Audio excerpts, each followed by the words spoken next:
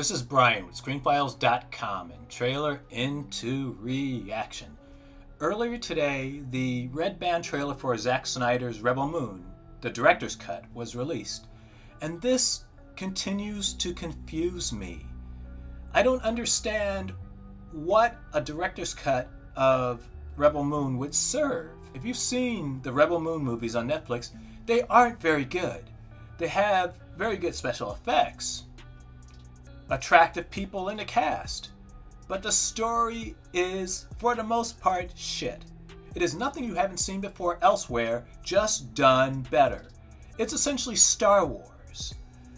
And that's fine if you bring something distinct to the table. If you recall, Battle Beyond the Stars was essentially, well, it's more the Magnificent Seven, really. But in terms of its approach, was very much Star Wars. But it felt distinct in its way. It didn't hurt that the ship had breasts for some weird reason. I never understood that. In any case, Battle Beyond the Stars was distinctive. Rebel Moon is not distinctive as an entity in and of itself.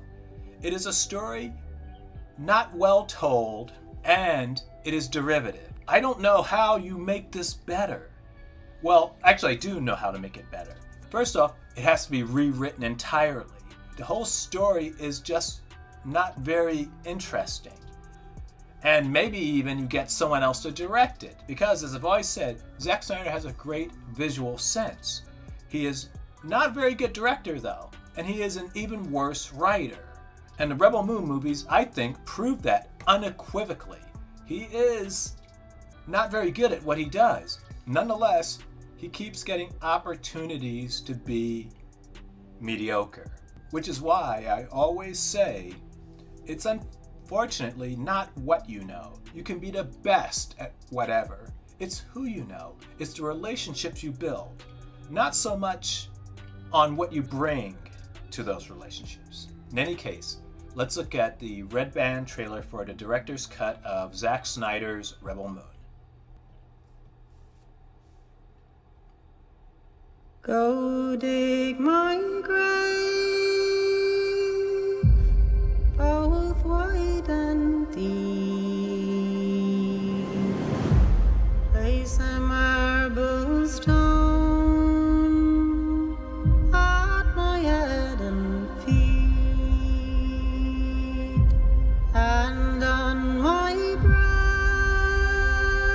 breast a snow white dove, to tell this world that I died for love. Oh Lord, oh Lord, oh Lordy.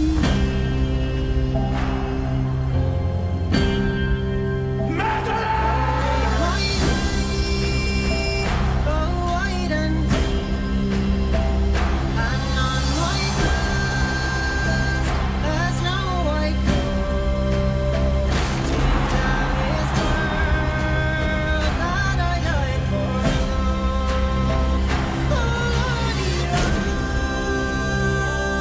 Lord, oh Lordy, babe. At least I die on the side of honor. Oh Lord, oh Lord. Is there still such a thing?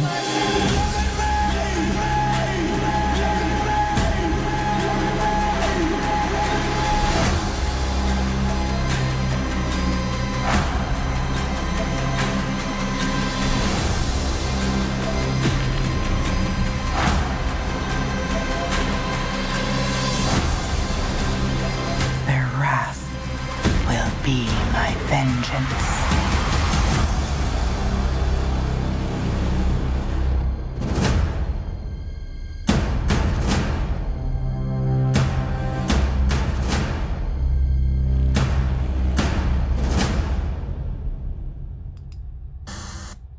Well, that was the red band trailer for Zack Snyder's director's cut of Rebel Moon.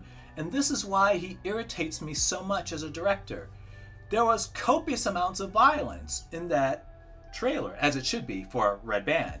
But how does that advance the story? How does that make it better? There's more sex, But once again, how does that make it better? Now, I intend to watch this just to see it in context, but I just don't get this. It genuinely bugs me, and I found that trailer disturbing. Not because of violence. I love horror. Violence does not tend to faze me, though what bothers me is violence without purpose. Violence for the sake of being violent. Pointless violence is not enjoyable. Pointless violence is somewhat sadistic. And that's what I'm seeing here. There's almost a cynicism behind this, as far as I can tell. I didn't particularly enjoy watching this trailer. I found much of the violence unneeded and unnecessary, though what's worse, by my reckoning, is that it feels childish. It feels like someone trying to be cool, when they're really not. And that, in a nutshell, is Zach Snyder. He wants to be the latest thing. He wants to be trendy, but he really isn't. At the end of the day, he's kind of boorish, and this trailer reflects that. Though what do you think? This is Brian with ScreenFiles.com and Trailer Into Reaction. Do you agree, disagree? Let me know down below. And as usual, consider a like or a follow.